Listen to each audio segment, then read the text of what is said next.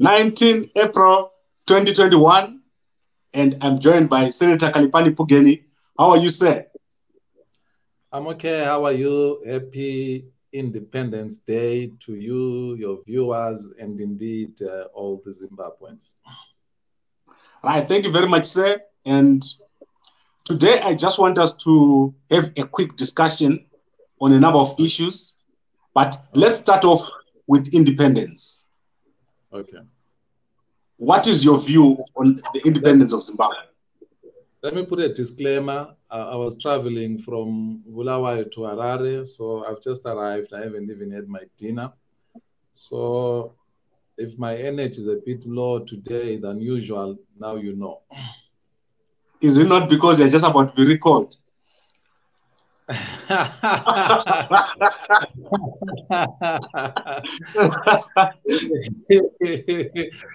Maybe you know more than I know. I'm going to be recalled for what, Kambakwe? What have I done? Have I moved parties? Well, let me tell you what I know. Yeah. Apparently, there has been a group of people in the MDC-T that has been communicating outside official channels. And they're just about to be recalled, and some are about to be disciplined. And this is in the public domain. There's also a group that is organizing a march over 66 million. And this is in the public domain. Are you not one of those people? Well, I really have no idea of what you are talking about, because the last time you hosted me, and maybe let me just clarify this to the public domain, because you did edit our interview. As we came to the end of that interview, you said, thank you for allowing me to ambush you. You came to me. I was at a friend's place and we were having a good time. We tried to accommodate you as best as we could. And it was nice of you to acknowledge that. Unfortunately, you edited it out. In that same interview, you tried your best to commit me, first of all, to say things or give certain positions with regards to the party. And I told you that I don't want to do that. And I favored you with the reason why I don't want to do that. And it is exactly what you are speaking to. And you will also appreciate that in that very same interview, I never spoke about anyone except two individuals. And those individuals, number one is Khaliphani Phugeni, and number two is Dr. Khupe.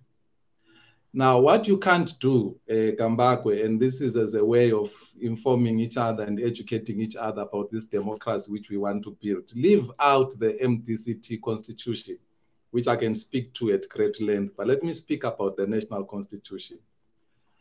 If I were to join your company today, what you cannot do is you cannot take away my agency.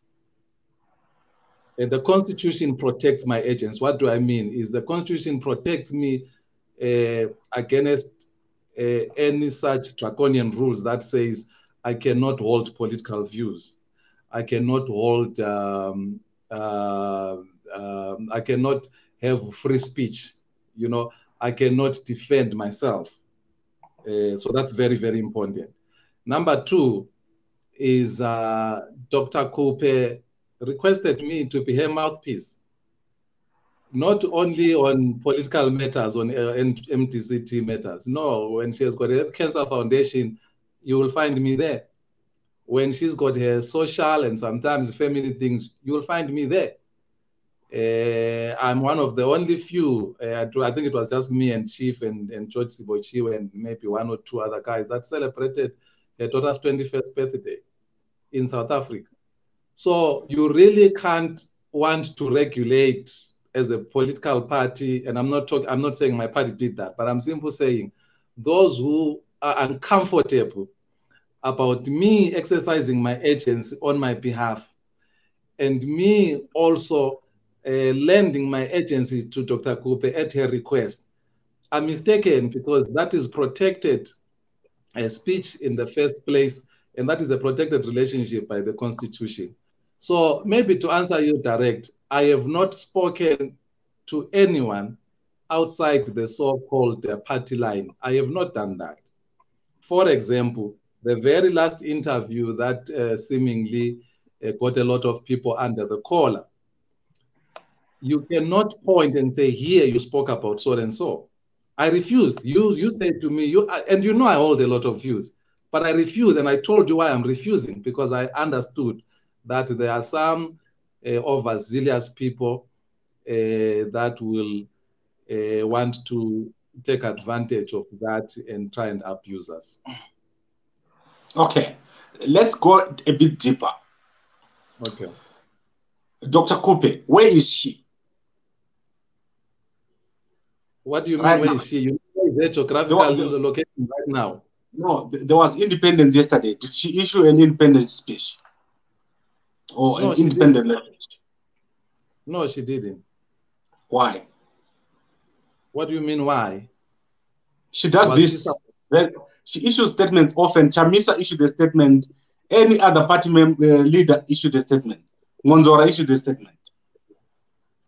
Yeah, but as you are saying, any other party leader issues a statement. She didn't issue a statement this time around, and it's not the first time. I mean, I think she has issued statement maybe in the last 2-3 years, but this time around she didn't issue a statement because she has no obligation to do so. Okay, I would have expected her to show up. It's unusual to me. She's in parliament. She's a former vice president. She's got a big following, people who voted for her. Why is she so quiet and not in the public domain? Is she under pressure to keep quiet? I think I answered that question last week. She is not under any sort of pressure whatsoever. And I think I also told you this. We are not going to be running commentary and answering everything. We are clear about that. You see, I had a lot of misinformation and revision of history in your interview with Dan and Damba. I was tempted to respond to it today. But after I saw the comments and after I met people on the streets and I heard the praise that they were showering on Dan and how well he did by being factual and being calm and sticking to the issues, I then decided that no, it's not worth it. But what I will do is I'm going to forward you the links to the much spoken about Extraordinary Congress. This is a recording that was done by the Heart and Soul Radio. They were there throughout that Congress. So I'm going to send you those 2 links. You can put them on your website. You can put them on the link under this interview and let the people watch so that when you hear most of the misinformation that is about, then people can go and view for themselves. That thing doesn't need any interpretation. So no, Dr. Khupe is not under any pressure, but she is clear that she's not going to be doing any running commentary about things because most of the things are pretty clear to people. Okay, let's go to the recalls. Do you think you'll be recalled for what you are doing? Talking to me and also not disowning the American MDC-T executive. Why should I disown the American executive? You are enjoying your office as a senator, and the guys in the United States executive are saying Senator Mwonzora is not the president, but you are working with him daily. You are in Senate, Dr. Khupe is in parliament, and you are not speaking out against it. Against what? The group in America is saying the executive of the MDC-T is not the real executive. They're not elected properly. And yet you and Dr. Khupe are in parliament. You are not showing support to that group, but you're also not opposing them. Yeah, but it's their democratic right. Look, by now I'm sure you know me, even outside these public engagements that you and me have. I respect a democracy and democratic processes, and I respect fundamental rights. You cannot criminalize people holding views. That's number one. And I do not have a duty to stand up, or rather, I do not have a duty to begin to infringe on people's rights. They are clear that they have rights. They are clear that they've got views. The same views, even under Dr. Morgan Tsvangirai. I was not under any pressure whatsoever to denounce them. Not that I would not have denounced them. I would, looking back now. So I don't understand why this pressure, this burden for me to denounce people, and why on Khaliphani Phugeni? Why not on everyone else? Okay, let's start with you. What is this thing about this Khaliphani Phugeni that frightens people so much? You also spoke about me speaking to you. Why is it a crime for me to speak to you, Kambako? I have been speaking to you since 2019? Me and you have been speaking since 2019. Why is it a crime now? You were very vocal about Chamisa. I spent almost 3 months interviewing you. You were very vocal about Chamisa and how he usurped power and how he violently tried to burn Dr. Khupe in a hut. The same thing that you are saying happened in Harare, the Extraordinary Congress. But you are not distancing yourself from the position that you have obtained due to being in this political party, the MDC-T. No, you are being unfair when you are saying I'm not distancing myself. My views are well known out there. So are the views of Honorable Senator Komichi. So are the views of Honorable Senator Mutsuri and many others. And I told you last week, there's no point in me standing on the rooftop and repeating things that people already know. There's no point in that. Now, I'm saying to you, I have no burden whatsoever. My conscience is clear to Zimbabweans. You are clear now. You know right from wrong, largely to my efforts. And you must appreciate me. I must not be condemned for that. I must be affirmed to say I played a role in assisting Zimbabweans get. You know, when I was reading some of your comments, I saw a lot of people referring to 2023. And I was very happy that the people of Zimbabwe now are able to link our political actions, what we do during this time, to the vote. They now appreciate that their vote counts. They now expect something from their vote. So I was very happy when I was reading and people are like, okay, 2023 is coming, which is very, very good. They must do that with us. They must do that with the Alliance. They must do that with ZANU-PF. It is a crime that politicians are somehow... You must know that, Senator Phugeni, you must know that you are not going to be a senator after 2023. What informs you? Did the people vote for you? You know, let's go into this in detail. The people did not vote for you. Wait, come back. I will educate you on that one anyway, don't worry. But you of all people, you can't with a clear conscience say that statement. You wanted me to give out my number publicly. I refused on several occasions until you spent your resources, bought me a phone so that I could have a number to give public because people were bothering you. That has not stopped. I can read you messages that I received from the last interview that I had with you.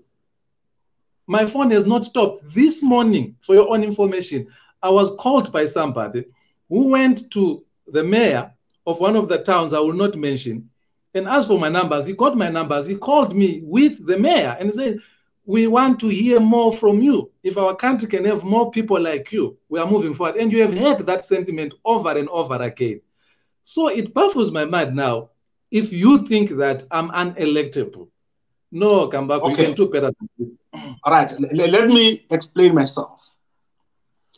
You are a very good speaker. And if I have a position in my company, I would employ you to come and work in my company. You employ me? The question I'm asking you, yes, I would employ you to come and work in my company. I spend a lot of time with you. Kambako, I'm a prince. I'm a prince. My father owns a keki in 1,000 hills. Not 1,000 keki, but a keki in 1,000 hills. And prince don't princes don't work for ordinary people. Okay, I get you, but I want to make my point. The point I'm making is that in 2023, you're not going to be a senator because the political environment where you operate won't allow you to be a senator.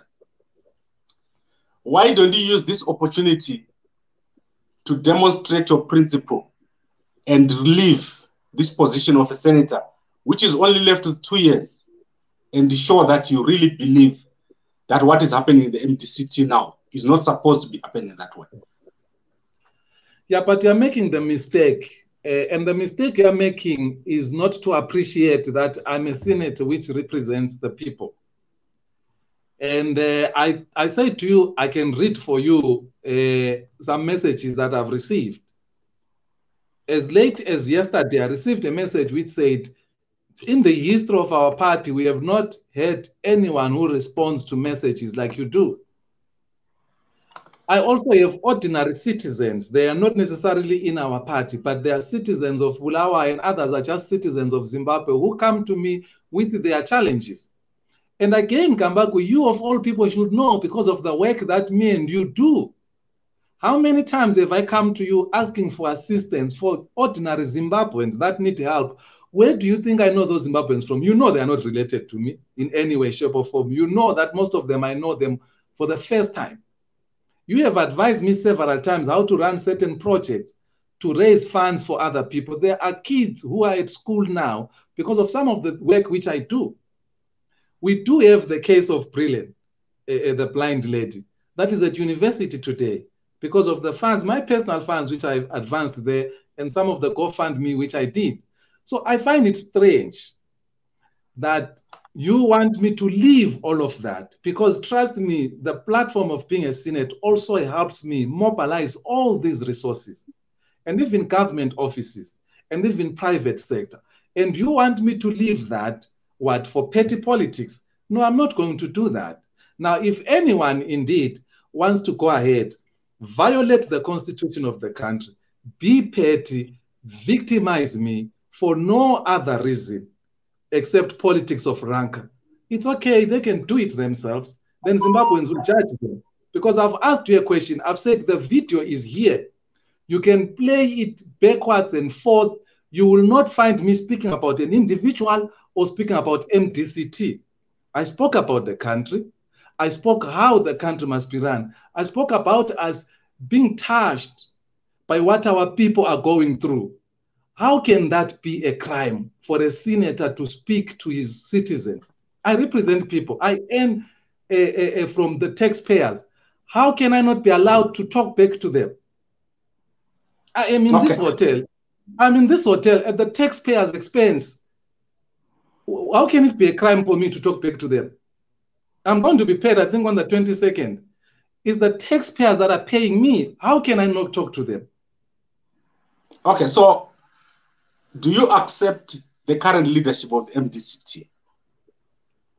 No, I think I've answered that question over and over again. It doesn't even arise.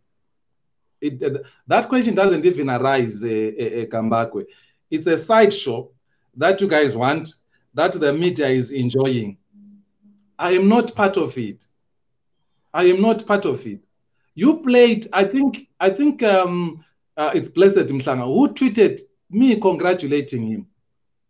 Congratulating Senator Mwonzora. So how then do you ask me such a question? It was a big thing here. It was publicized that Phugeni has congratulated. So what is the issue? Okay, my question is answered. I like the way you've answered this question, because this brings this matter to a rest. I think it will never arise again. You'll never hear me asking you this question again. Then you speak for Dr. Khupe. Yes. Has she accepted the same way you did? Has she congratulated Senator Mwonzora? I'm very happy because Dr. Khupe did speak for herself. She did post a tweet, which tweet I keep referring you to, which you did play. So I don't know. I only speak for her on matters where she has not come out in public. She has come out in public. You can replay your reporting, which you did on it, or you can repost the tweet for people to go through it and make up their minds. But really, it is not up to me to go out there and start again going through something which was so eloquently communicated. Okay. Well, I think we have done a lot of talking around this topic, and it's clear to me, if they were to recall you now, if anyone was to recall you now, there will be no basis for it, because you have obviously said you accept Senator Mwonzora as the president of MDC-T. What do you say then about the MDC-T executive in America? If they go to court, are you going to support them, or are you just going to tell them they're doing their own thing? Well, constitutionally, and I'm talking about the MDC-T constitution and even that of the country. Maybe let me give you a background for you to appreciate this. You see this thing of smart membership cards in the MDC. I came up with that idea. I know. And I spent hours and hours in South Africa explaining it to the president, the then president, Dr. Morgan Tsvangira. I've even got cards which I did for him. Now, when I were busy with that whole concept, I also did conditions of membership, the revised version of it. And as I was busy with that, because now we're at a situation where people will go in parliament and almost become a free agents, as it were. And then we also had all that issue of the secretary generals and whatsoever, and people wanting to run to court and just put the party in 6s and 7s. And then I put a clause there which said that you cannot go to court. Our disputes will be settled internally. And so when I was doing consultations, and somebody said to me, come on, Phugeni, I expect better from you, man. The courts constitutionally are final arbiters of our disputes. You know, and I was a bit embarrassed, so I did change that. Now, what the United States of America are doing, number one, is constitutional within the MDC-T. And it's also constitutionally in the country. To the extent that the constitution of the MDC-T did not allow it, they will still have been protected by the constitution of the country. To give you a perfect example, you remember this man in South Africa there, your host country in, I think it's Boulders Mall, where he saw this guy wearing his Indebele traditional wear. And he gets there, ignorantly so. He says, get out of my mall. I don't like the way I don't like what you are wearing. And he says, and he points, foolishly so, to right of admission. He says, right of admission. And you know how that thing ended. He lost his job.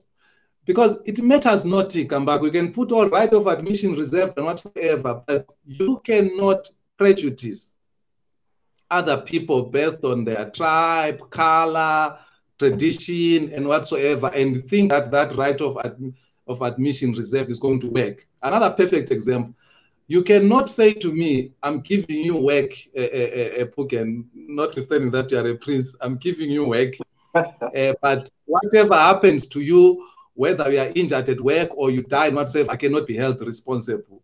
No, that thing is void ab initio. You remember we spoke about these things a few months ago. So it doesn't work. You're just wasting your time by writing that. So I'm answering you direct. I cannot be the one infringing on their constitutional right to approach the courts if they cannot find a joy with internal remedies.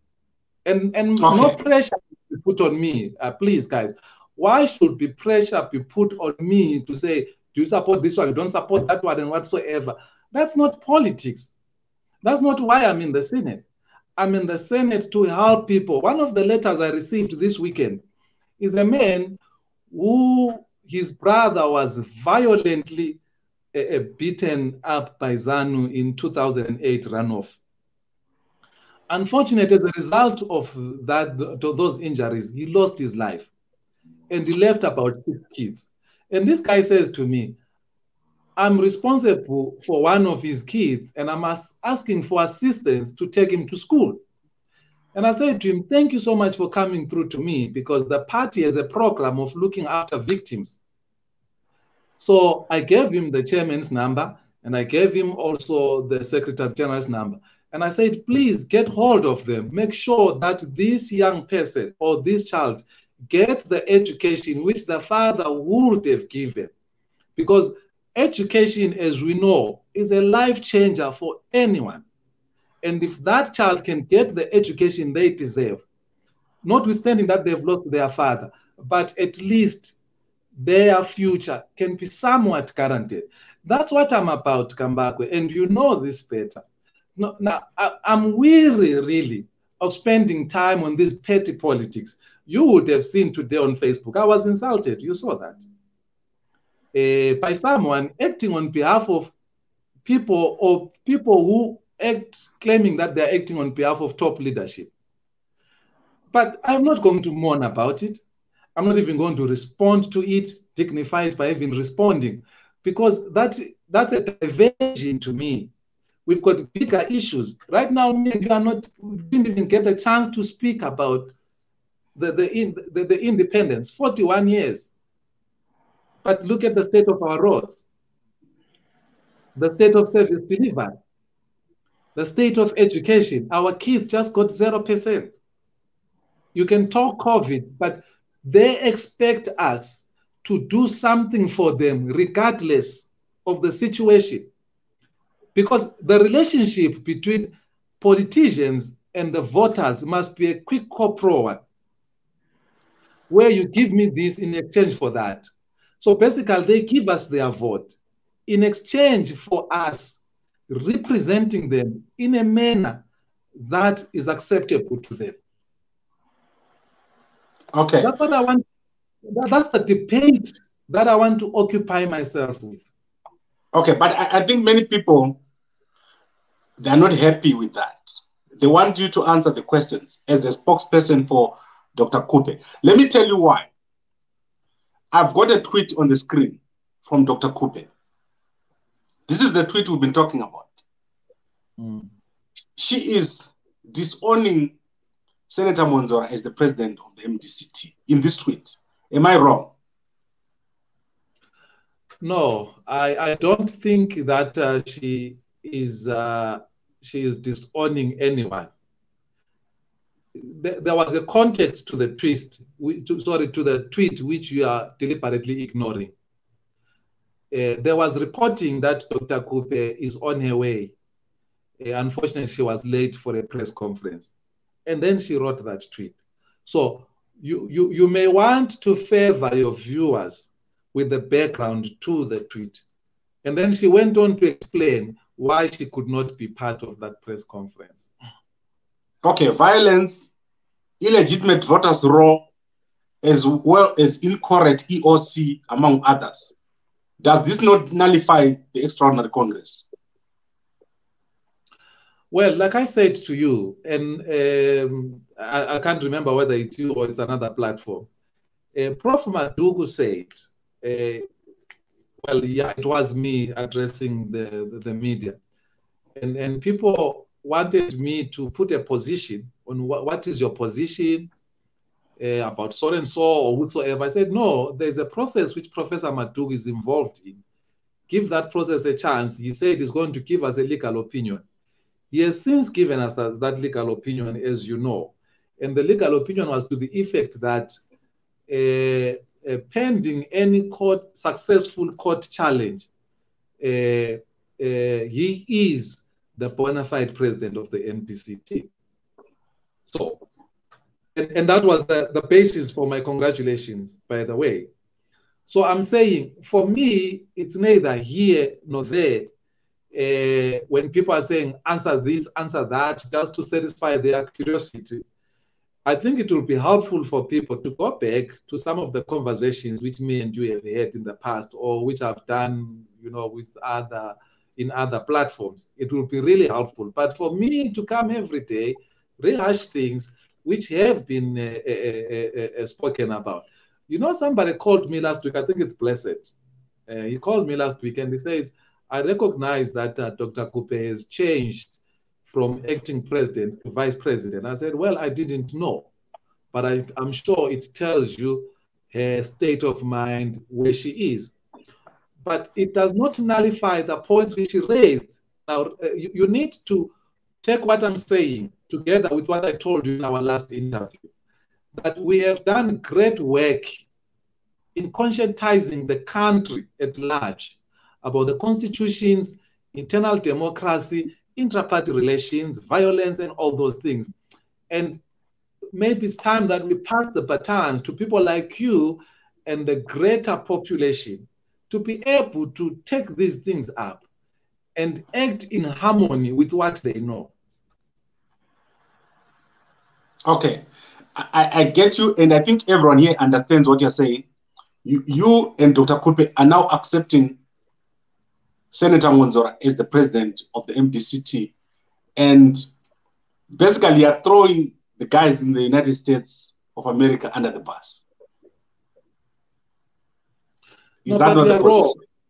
Yeah. No, you are wrong. Remember, the guys have been in your platform here and they've told you that they are suing all of us as leadership because we did not give them an EOC that rose to the standard which the Supreme Court had ruled. That's what they said, right? Now, I'm not sure what you expect us to do when people are saying we're going to go to court. Considering what we went through in 2018, we had to wait for over 2 years for that judgment to come. And a lot of things were overtaken by events. But maybe the point which I want to make is that having exercised that patience, why not give these guys a space and chance? So that if the courts come and say, you know what, you are wasting our time, you've got no case, they will accept that, I'm sure, because they've decided to go to the court. But then if the court say, no, actually, you know what, you have a case here, I hope that we then as the party will also accept that. Okay. I think we've talked for 30 minutes. My intention was that we talk for 10 minutes. Is there anything else you want to cover that we've not talked about in these 30 minutes? No, safe to say I'm really worried about the much spoken about the third wave. So it's really time for us now to be even more cautious. I appreciate that the vaccines are here, and I encourage everyone, especially those with underlying conditions, to make sure that they get vaccinated. But it's not time for us to stop the social distancing. It's not time for us to stop the washing of hands every now and then. It's not time for us to be complacent, but it's time really to make sure that we come on the other side of this COVID thing very, very strong as a country. And okay, again, my final question. And again, happy 41 years old Zimbabwe. my final question. Yeah. Dr. Khupe, is she going to contest in the upcoming Congress, the Ordinary General Congress, which is coming before July? Well, I don't know. I haven't canvassed that point with her, but if I were to advise her, I'll tell her not to do that. Okay, and I know she takes your advice. So let's say Dr. Khupe doesn't contest. Who would you consider as a suitable vice president? Is Senator Mzuri really a vice president? Do you want the MDC-T to continue with 2 vice presidents? No, I think that point I have made over and over again, sometimes here in your show. I've been told you the other time when to the other panelists that China is, I think, $1 billion, I think, in terms of citizens, but they've got only 1 vice president. America is over 350 million. They've only got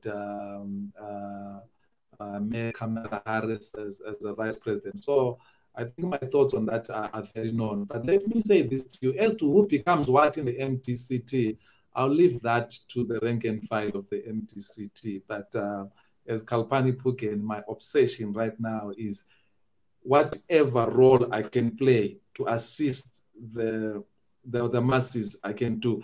Let me address this issue again. Thank you for this opportunity. Let me address this issue. You know, every time I read comments here, you know, I can see that some people have no clue of why some of us are in parliament. You have the privilege of knowing me before I was in parliament, and you know that from a financial point of view, I was more secure and better than before, than when I came to parliament. So I'm much poorer now from a balance sheet point of view and from an economic benefit point of view, because I have the privilege of about 2 or 3 countries I can live in the diaspora like the citizens there and enjoy the benefits of jobs, business, and everything. But I've left all of that like the biblical Moses, choosing to suffer affliction with the people of God. And I've chosen to come and really suffer the water shortages that are happening almost every other day or every day at Morningside in Bulawayo where I live, suffer electrical cuts, which are happening almost every week. Again, these roads and the potholes that are death traps, I am here. So I see a lot of people like 2023 are gone. I'm saying this, and you know, I'm a humble person, and I've heard other people testify to that. But I'm not stupid as well.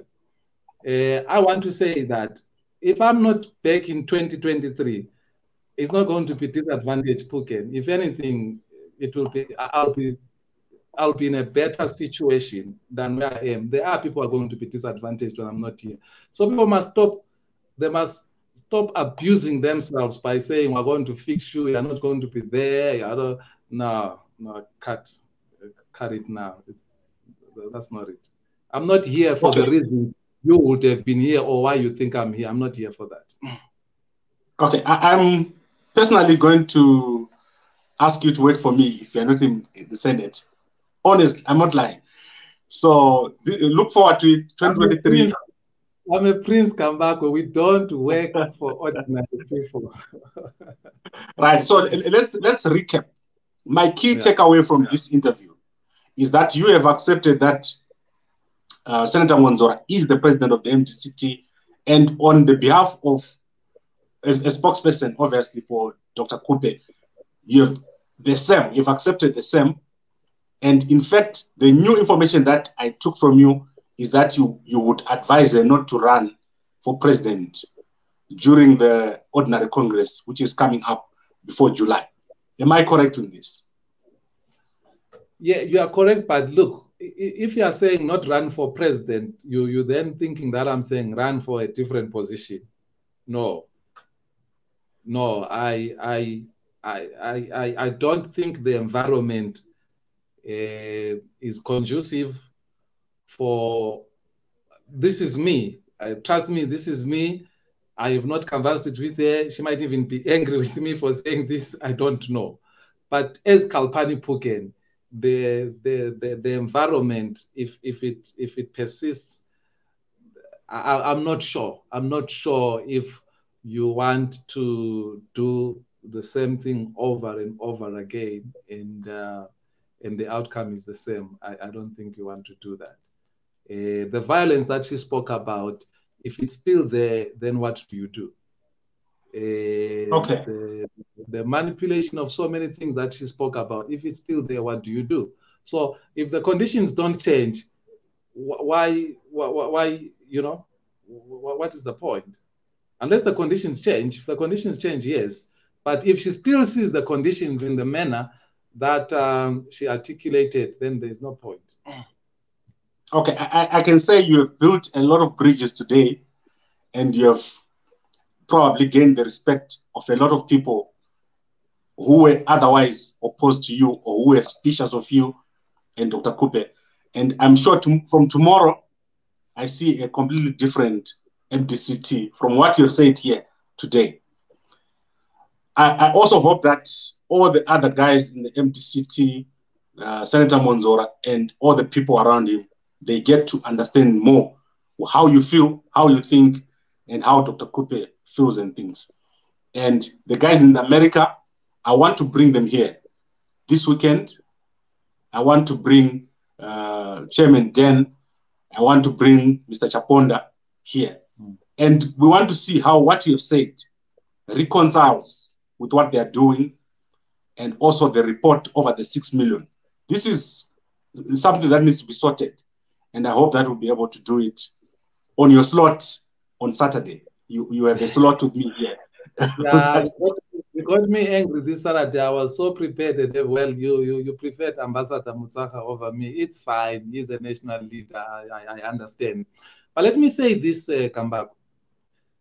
My politics is the one of disagreeing without being disagreeable. So you will appreciate that if I expect something, say from someone like Nelson Chamisa, I expect the same from my own leadership. And you were accusing me earlier on of not speaking as I did when it was Chamisa, and I told that it's other people to do. And you would have seen that I'm also not saying anything about him because I'm rational like that. If I say anything now about him, what I then do is he will say, what did he say? And then he will start taking pics and clips from the EOC. Now, I'm reasonable enough to know that any reasonable person will do that.